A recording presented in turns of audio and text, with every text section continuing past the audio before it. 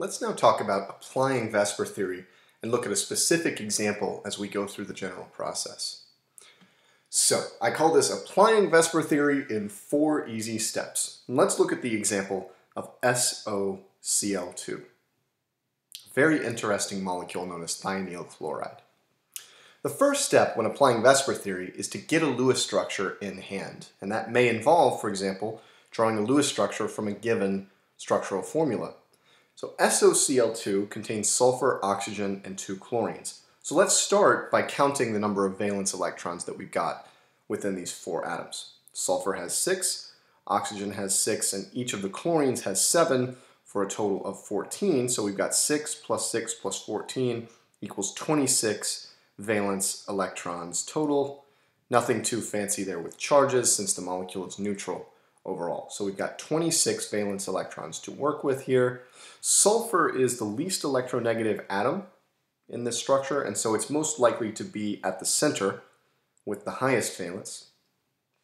Oxygen and the 2 chlorines are likely to be bonded around the sulfur atom.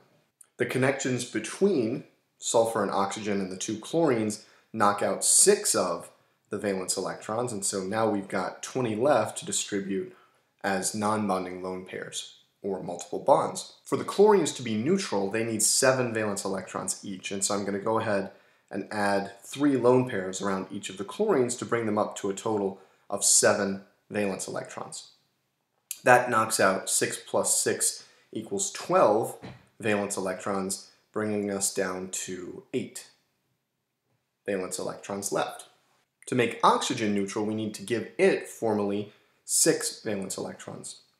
It's already got 1, and so a good way to give oxygen 6 valence electrons is to add 2 lone pairs for 4 more, and then a multiple bond between sulfur and oxygen, such that oxygen formally has 1 of the 2 electrons in that multiple bond. That's 6 electrons accounted for, and that leaves us with only 2 left, and the only atom that doesn't have its appropriate number of valence electrons is the sulfur at the center. And so adding a lone pair on that central sulfur completes the Lewis structure.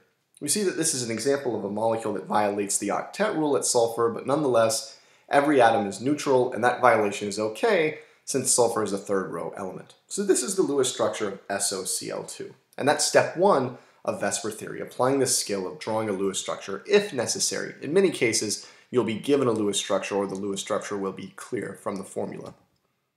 The next step is to determine the steric number of the central atom. This is as simple as counting the number of electron groups around the central atom. Don't forget about lone pairs.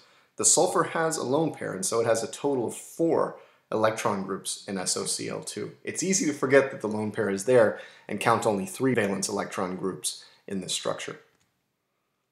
The next step, using either something on a crib sheet or your notes that are handy, is to map the steric number onto the corresponding electron group arrangement. And this is one of the most valuable things that you can put on a crib sheet, is the relationship between the steric number and the corresponding electron group arrangement. For a steric number of 4, the corresponding electron group arrangement, as we know, is tetrahedral, and I've drawn a general example of the tetrahedral arrangement on this slide.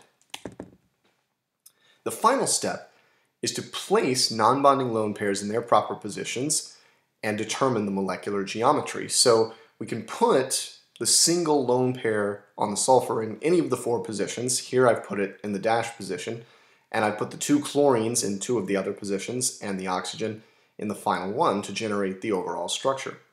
Since this structure has 3 bonding electron groups and 1 non-bonding group, it has a pyramidal molecular geometry.